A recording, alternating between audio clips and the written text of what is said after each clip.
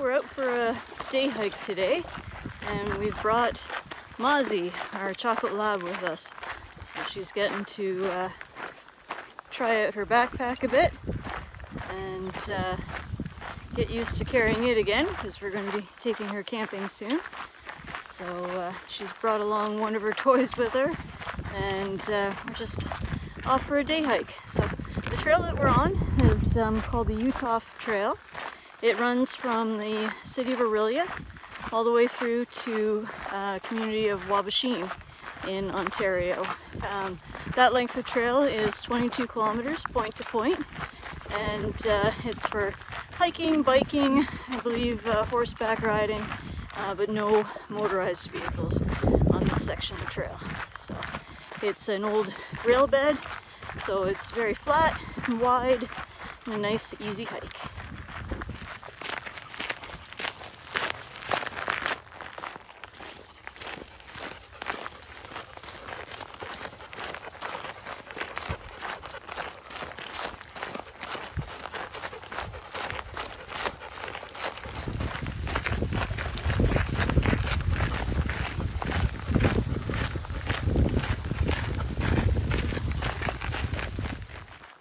Okay, so the section that we started in is in actually, it's right near a pit on the Uhthoff line. There's a large limestone quarry there today, but it is the site of a ghost town. The ghost town was named Uhthoff. So conflicting reports are that the name Uhthoff either comes from an area in Germany that it was named after, or a man by the last name of Uhthoff from Germany. So whichever it is, the area is called Uhthoff. Quarry is referred to as the Uhthoff Quarry, and this is the Uhthoff line. So if you're trying to look that up, it's spelled differently. So it's Uhthoff.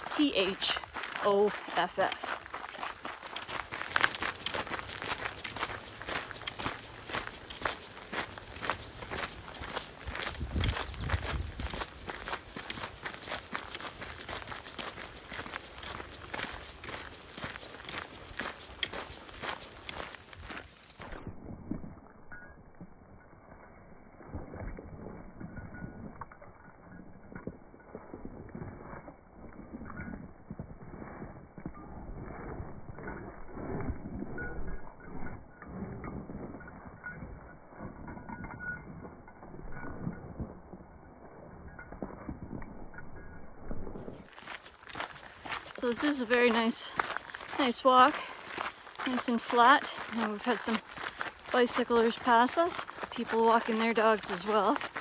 Very nice trail, mostly surrounded by farm fields. And then it is actually part of the Trans-Canada Trail, so it's called the Uhthoff Trail in this section.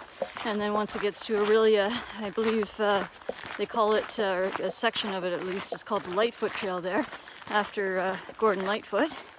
And all of that is part of the Trans-Canada Trail that crosses from one end of Canada to the other.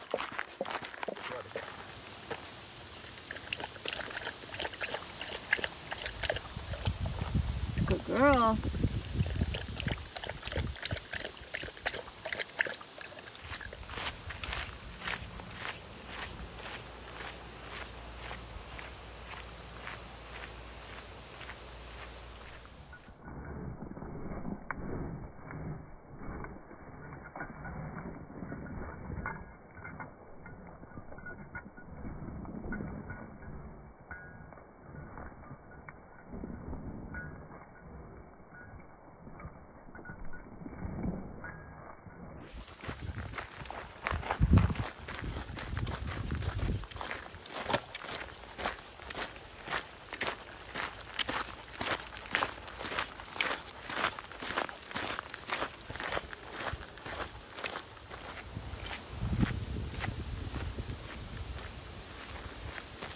You can see some of the quarry from the trail.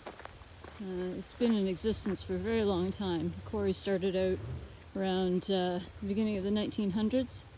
Prior to that, there was a lumber camp here.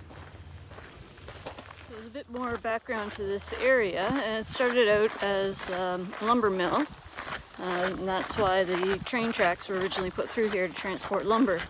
And then when the limestone was discovered, then it became a gravel pit, and they used the train tracks to transport the limestone. But of course they use trucks for hauling that now, so the railway tracks were all pulled up, I think in around the 1950s or 1960s, and it's became a recreational trail now. So when it was a lumber camp and then a quarry and a railway yard, they had a community here, and they had several houses, a church, orange hall, blacksmith shop, all that sort of stuff, and all that's gone now, except apparently the remnants of the orange hall. And so later on we're going to go and see if we can find that. That's apparently the only thing that's left of the ghost town of Uhthoff that used to be in this area.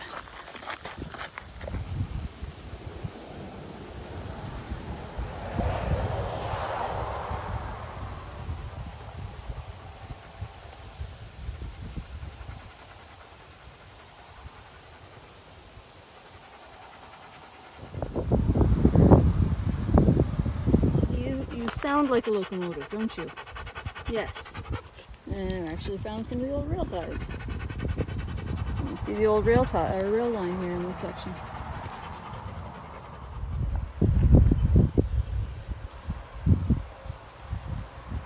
So did you bring your favorite toy with you today? Is that your monkey?